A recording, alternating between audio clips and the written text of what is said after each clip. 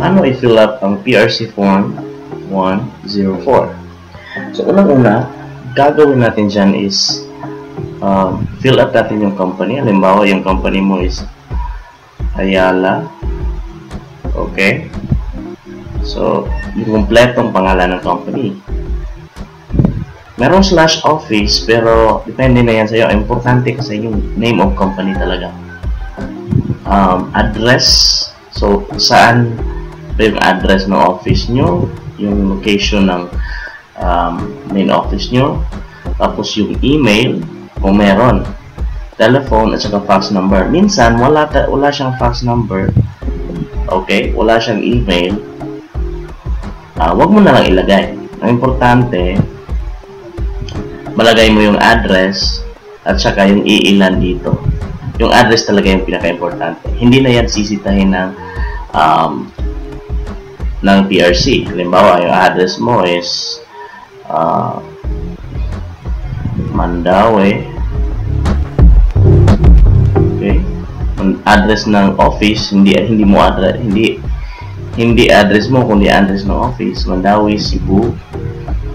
So, ganyan. Then, the board of, kung RME ka, of course, that's the board of, yung RME is under ng Board of Electrical Engineering. Ganyan. So, yung electrical engineering may hawak sa'yo. This is to certify that itong M, kung babae, Miss, or Mrs., or kung lalaki, lagyan mo na lang ng R. Halimbawa, Juan de la Cruz is or has been employed, okay, with the above named company located at, okay, saan ba located yung company mo? So, yung address na sinasabi, na hinihingi dito, ay katulad lang din ng address dito. Pareho lang yan. So, ito yung address for the period and perform duties as indicated below. So, una, kailan ba nagsimula? Halimbawa, magsimula noong February 2, 2016. Nag-resign ka sa Ayala pag January 5, 2018. Okay? So, dapat more than 1 year. Depende sa kung ano yung experience mo. Depende kung ano yung napag-aralan mo. Halimbawa, natapos ka ng 5-year course sa electrical engineering or more than 3 years. So, 1 year na lang. Kung vocational naman, meron din corresponding. So, tingnan na lang natin sa list doon sa requirement. So, ngayon, ano ba yung position mo? Halimbawa, building maintenance. Okay? Building maintenance. So, balik tayo sa sa Form 104. Form 104, nakalimutan ko lang sabihin, okay lang kahit isang copy. Pero I suggest mag-keep ka ng at least 2 copies. Okay? Para meron kang copies sa sarili mo. Specific work function, ibig sabihin yung trabaho mo. So, dapat yung trabaho ilalagay mo dito, yung specific sa electrical. Halimbawa, nag-ayos ka ng tubo, ng tubig, hindi mo na kailangan isama yan. Importante, halimbawa, fix lightings. Okay? Halimbawa, okay, troubleshooting of electrical, okay, problems. Meron ding halimbawa, installation of circuit breakers.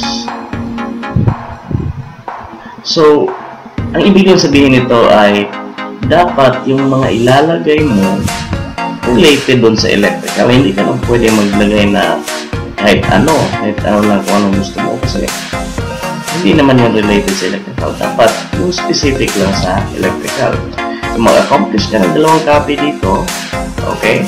Papirmahan mo na ngayon yung sa handwritten mo lang yung lahat sa taas, tapos papirmahan mo yan sa appliant or certifying officer. So, sino ba yung appliant or certifying officer? Dalawa lang yan. Pwedeng REE, okay? O pwedeng, okay, so meron yan, dalawa. So, yung appliant officer, pwedeng REE o RME. So, pili ka sa dalawa. So, dapat yung registration niya is nauna dito sa, okay, experience mo. Ito. Halimbawa, ito, February 2, 2016. So, dapat yung pinapirma mo dito, okay, yung pipirma dito is dapat yung registration niya before February 2, 2016. Kasi, okay, hindi yan valid pag yung nakuha niya yung lisensya 2019 na o 2018. Okay, dapat before ng February 2, nakuha na niya yung lisensya. So, ito yung certificate registration number, halimbawa 0001. Ito naman issued on dapat nauna, so sabihin natin April 2020, 2012. So, ayan ang bahala. Now, ito important. Palakihin natin to. Okay. Important. The certifying officer should be registered. Okay. Should be registered at the same discipline. Okay. Dapat REE or RME whose date of registration is prior to the date of the employment, and the PRC ID must be valid. So, pangalawa din is hindi lang dapat prior o nauna yung registration niya sa date ng experience. Dapat valid din yung PRC ID niya at that time. Paano kung hindi siya nag-renew? So, hindi yan. Makikita yan ng PRC, ika-cancel yung application mo. So, dapat makikita mo yung ID na nagpirma para masabing valid. Another is, this form is good only for one office or one company. So, halimbawa, 5 years yung kailangan mong experience. Tapos, within 5 years, meron kang 3 company. So, ibig sabihin, okay, so, bawat company, gagawa ka ng Form 104. Hindi ka pwedeng amihan mo yung Ayala, lalagay ka din ng SM dito. So, hindi pwede. So, dapat, kuha ka ng isang papel, mag-accomplish ka ng 2 copies, okay, para sa SM. Halimbawa, nagtrabaho ka rin sa, sa Makati Development Corporation o MDC, gawa ka na naman ng ibang Form 1, okay, Form 104. So, bawat experience, isa lang yung papel.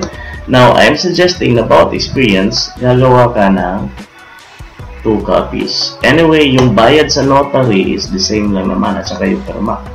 Now, dito, munang pakialaman to. Itong parte na to, munang pakialaman. Ayan mo na yung abogado. Okay?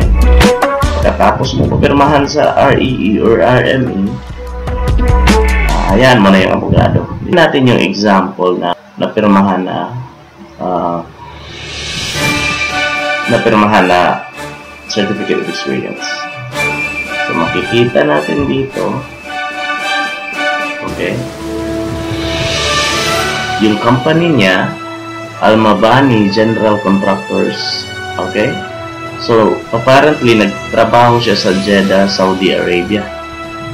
O pwede din, ito yung office, main office ng Almabani General Contractor. So, marahil, nagtrabaho siya sa ibang parte ng Saudi Arabia, pero yung main office lang is nasa Jeddah. Ito yung PO Box number, telephone number. So, na-notice nyo, wala siyang email. So, okay lang. Okay lang, hindi mo siya lagyan ng email. Basta, ito, merong address. At saka, meron naman tayong telephone number. So, hindi na yan masyadong man-notice. So, the board 4, okay? So, ano ba yung board? Na, So, correction ko lang pala kanina. The board of, yung nagtitaker ng board dito, na board dito is yung Board of Electrical Engineering. Pero yung board 4, dapat registered master electrician. Kasi para sa registered master electrician. This is to certify that, okay, halimbawa, hindi nalagyan to eh. Pero actually, tinanggap pa rin to ng PRC kasi may kasama namang mga papel. So, halimbawa ito, lagyan natin ng, halimbawa, ang nag-apply si Ralph Espartero. Okay. So, has been employed with the above named company located at, so of course, okay, Jeddah. So, Jeddah siya nagtrabaho, Saudi Arabia. Perform the duties. So, dahil si Ralph ay nagtrabaho noong August 6, 2014 to August 12, 2016 as electrical engineer sa Al-Mabani General Contractor. Okay? Ito yung tinrabaho niya, supervision of traffic lights installation. So, as you notice, dahil electrical engineering graduate siya, so, almost 2 years out. 2 years talaga yung experience niya. Kailangan niya lang ng 1 year. So, okay lang. Now, yung trabaho niya dito ay electrical talaga. Supervision of traffic lights installation, utility diversion, okay, supervision of electrical utility diversion, temporary electrical supply installation. So, puro talaga electrical yung trabaho. Yung nagpirma naman sa kanya is, okay, hindi na natin papangalanan. Sino to? Okay, meron siyang pirma. Okay, meron siyang certification number. Makikita yan sa ID niya. At kailan in-issue yung PRC ID niya. So, dito makikita natin. So, as you notice, 2013 na issue yung experience nangyayari noong 2014. So, nauna siya talaga. So, ito yung dapat. Hindi pwedeng ito yung 2014 tapos ito 2013. So, hindi yan tatanggapin na PRC. Ito naman, ang parte na, okay, parte na para sa abogado. Ito, dito yung, okay, dito yung silyo, okay, sinong abogado ng notaryo. So, ito lang.